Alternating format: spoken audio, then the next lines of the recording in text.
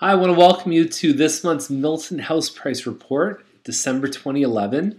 And this originally was a Hawthorne Village report for the Mattamy area.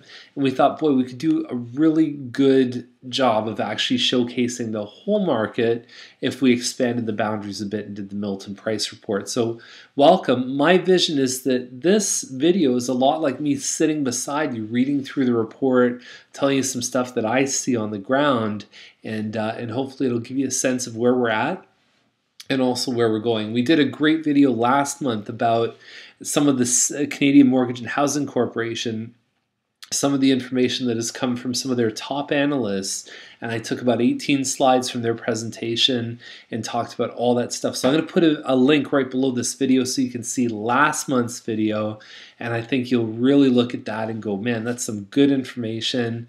So anyhow, I'm going to read through the report with you today for this month, for December 2011. We cover all the country areas. We also cover the urban inside here, so all these different subdivisions. Our team there's 3 licensed agents. There's myself, my wife, and Jennifer, and then we also have our unlicensed assistant, Jenna, who we affectionately call our client care coordinator. And our mission in this whole process is to really keep you safe, to give you some great information. I can't tell you how many people I've met with when I've actually gone through all the different steps, all the hidden costs on like a buy sell, and some people say, wow, that's great. Other people say maybe it's not the right time, and I'm almost even more excited for those people because we really saved them from something that maybe wasn't in their best interest. Okay, so very hard to find a team and a realtor who actually puts your interests ahead of their commission check, and I think that our culture, our team, our values is all geared around really keeping you safe. So the report, I mean, this isn't the whole story. I mean, there are very specific things that you need to look at before you list your house. And of course, there's things that you can do to even improve the condition of your home, and I'll talk about that later. But this is designed to give you a general idea of where things stand, and you can always go online and actually, if you're watching the video, you're probably already on the web page, but we got another site that you can go to. You can check all the links for the solds, and there's a lot of good information there. So this is the graph that we usually lead with. It's our monthly selling price, and you can see that there's a hump in the spring. You can see that there's another hump in the fall. And guess what's going to happen in December? By the time we're done in December, there's a pretty good chance that the average price is going to go down.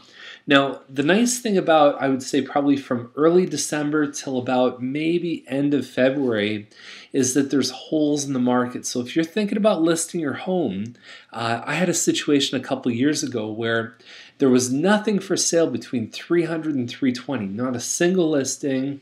My client, he had to move to Singapore. He said, Chuck, I have 2 weeks before I have to leave. And I said, okay, well, if you price it at 305, you should be, you'll probably get an offer after a week or two. And what ended up happening, because there was no competition, and this was the second week of December, he ended up selling in multiple offers for 310. We broke the record on his model, and I know it's a lot harder to find homes now for 310, but I'm saying that there's still buyers that are sometimes looking. And if you think about it, if a buyer is looking in the middle of December, they are not tire kickers. They are serious about buying a home. And the same thing is that a lot of your competition when you're selling can actually wash away and sort of wait for the spring market. And you have an opportunity sometimes to do really well in the off seasons. Some of the best sales that we've had over the last 10 years have been in the month of February. It's a great month to sell a home if conditions are right. So anyhow, so we'll give you an idea of competition. We'll give you a bit of an idea about historical information, and then you can also look up sale information, but it never replaces having a really good Sherpa help you up the mountain. So that's really how we see our job. So anyhow, the prices can also reflect, the other thing is that this can actually reflect supply and demand, but it can also reflect the kinds of homes. So if you think about it, in the spring, there's also some of the larger homes, the family homes that sell in that period of time. The people who have kids, with, again, usually larger homes that sell them and then get ready for the school year. So you do see that the first-time buyers, some of the lower prices, there's a more consistent demand, and we see some of the larger homes, we start to see that school year cycle. So you can see it's very rhythmic, it's very scientific what happens with house prices over the year. So we've got the different prices and all the different stats for townhomes, semi-detached. In the month of November, we had 30 sales and 33 listings, so just about like an even. So almost every townhome that listed was sold in the month of November. That's not a big surprise. That's what really has fueled this whole process. And we're seeing about a 90% sale to active ratio, about 99% of lists on average, and about 19 days on the market. Semi-detached had far less sales as a percentage, about 65%, but nice low days on the market. And then detached, we can see about 63%, 30 days on the market, and a bit more of a spread on the average percent of lists. So what we're seeing is some of the stuff in the higher price range, there's a lot of pressure on it to come down. So I'm calling it the Milton accordion effect on prices, is that there's a lot of stuff happening in the low range. We're seeing semis now well into the fours sometimes, and we're seeing a lot of pressure. Hardly anyone's getting over 7 these days, and it's squeezing on both ends. So now we're seeing double garage homes that might be $10,000 more than a single car garage with the same size, and it's really it's a very interesting market. I think you've got a couple sales that justify good high asking prices. You got a couple that have really sold a bit lower, probably because they had to sell and maybe they didn't have the right marketing or the right plan, and so people are having to fight against some low numbers, especially once they start crossing the 6. Condo townhouses, we've got a pretty good mix here. September, there was a lot of listings at the end of the month, so there wasn't many sales, but then October, the sales caught up. Average days on the market hovers anywhere from 11 to 48 days. It really depends on the models and what's coming out and what complex. And then we have the condo apartments too. And in Milton, we only have 4 main complexes. We got the Costigan buildings, the Maple Crossing, the 2 new ones, and then we have the ones over on Millside. And we've got the Green Life ones that are starting to register and take occupancy. So we're going to start to see some of those come out. And I think they're actually going to do really well. The big thing for condos right now is who's going to be the first to break $400 a square foot. And to give you some context, in Toronto we're looking about probably $550 a square foot on average. So to give you a comparison about what you get in Milton compared to other areas. November 2011, we're looking at an overall market average, about 24 days on the market, about 98% of list price. And year to date, we can see that we're a little bit slower in November as a percentage of sales, but still sort of coinciding with very similar numbers. So very stable market in Milton.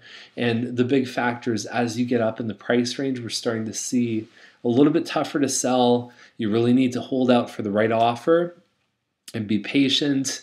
And don't expect it to take 2 weeks. It can take a little bit longer when you're up in the higher price ranges. Some great things people have said about us, so I'd encourage you just to read through this. The people who've actually received the report in the past, the Hawthorne Village report, and have been pleased with what we do. Okay, so the next thing up is what's currently for sale. And so whenever we talk about selling, we talk about 2 factors. We talk about historical sales. We look at models just like yours that have sold, or if they're not like yours, we have to make some adjustments. And then we also look and say, okay, the fine-tune knob about where you should price your home is what competition is out there at the time when you list your home. And that can be a very transient thing. You could have 5 new listings that come out the same day you do, and all of a sudden the game kind of changes a bit. So you can have a look through. You can see some of the properties that are listed right now, get a bit of a sense of where your competition is. And again, it requires a pretty detailed analysis to come up with the right list price that's going to get you where you need to be.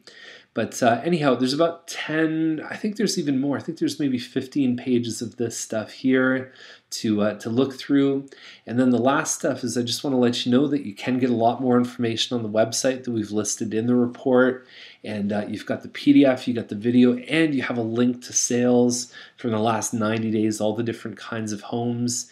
And the 3 things you can do next, you can have us over for a room-by-room review, which is basically about an hour where we go through your home. We say these are the things that are going to multiply your money when you do them, or they're going to make your life significantly easier when you sell. And a lot of times what I do is I tell people don't do some of the stuff that you've got planned because it's really not going to help you in any way when it comes time to sell. So putting a vision together for each room, that. It takes about an hour. We also have a pinpoint price analysis where we go into very specific detail about what your home could sell for. And I'll even guarantee to sell your home at that price in less than 60 days. Otherwise, there's a penalty to my fee, because I've always believed that there's some people out there that tell you what you want to hear instead of the truth, and I don't want to do that. I want to feel like we're teammates, that we're really engaged in the process together. And so that's why I put some skin in the game there too on that. It's so we can be accountable to you and really be on the same side. The third thing is that we have an email list of about 7,500 people. Huge outreach. We have a thing called Milton Daily Homes that we do every week, Monday to Friday.